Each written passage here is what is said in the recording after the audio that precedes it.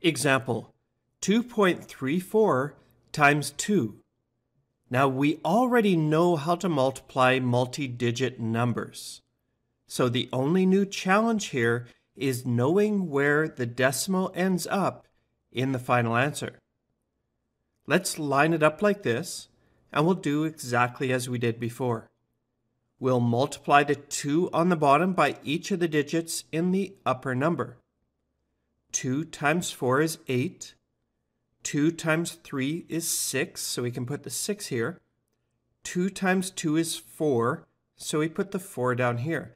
Now, the question, where does the decimal go? And here's the trick. Count the total number of decimals involved in the numbers that we're multiplying. There are 2 decimals in the first number, and there are no decimals in the second number. So we need to have 2 decimals in our answer. So here's where the decimal would go. 1, 2, and the decimal is right here.